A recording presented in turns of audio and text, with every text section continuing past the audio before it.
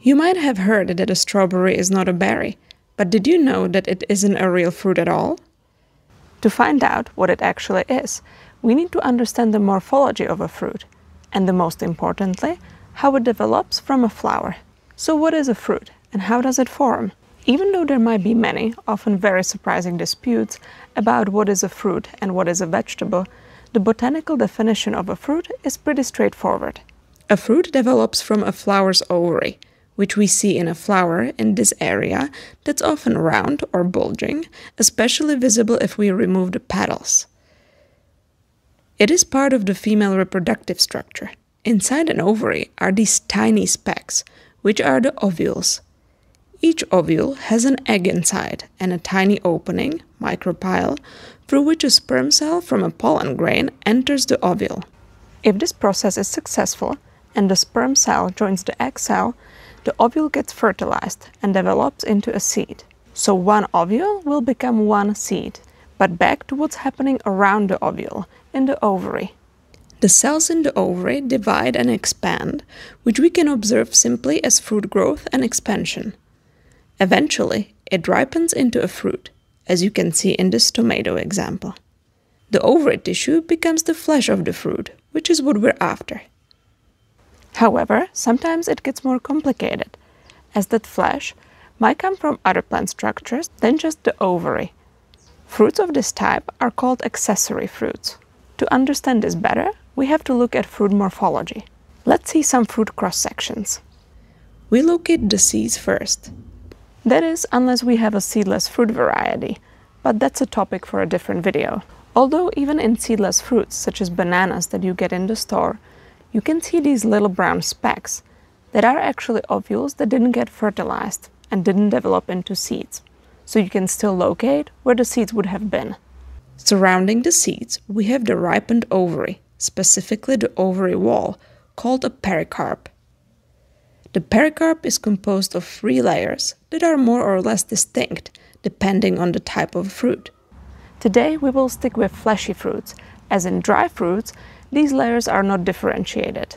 Immediately surrounding the seeds, we have this sort of compartment or chamber. This is the endocarp, the innermost pericarp layer. The endocarp can come in different forms, just like any other pericarp layers. In apples or pears, the endocarp comes in the form of this leathery membrane.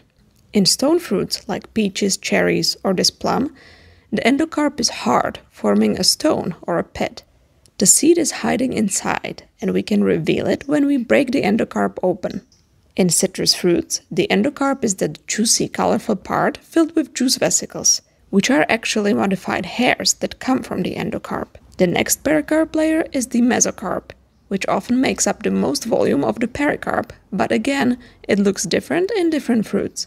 The exocarp or epicarp is the outermost layer of the fruit, the part we simply call a rind. But not always.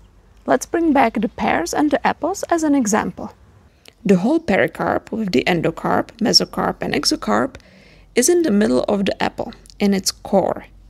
You can actually see the outline of the fruit right here. This is where the true fruit ends. So where does the rest of the apple come from? The crispy apple flesh developed from a hypanthium. The hypanthium is a typical feature of the family Rosaceae, and it is this cup-shaped structure that encloses the ovary and to which floral parts, the petals and sepals, are attached. The hypanthium tissue joins with the ovary, and together they create what we know as an apple fruit. So now we can get back to our strawberries.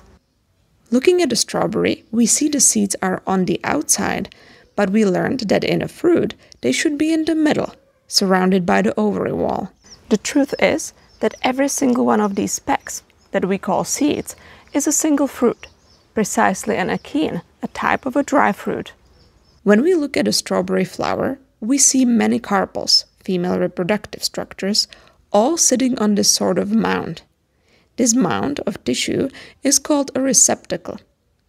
Each one of these female reproductive structures, if fertilized, turns into a fruit, an achene with a tiny seed inside.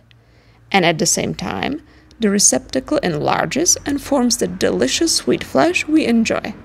So the strawberry is classified as an accessory fruit, because it develops from the tissue other than the ovary, and also an aggregate fruit because it's composed of many individual achenes.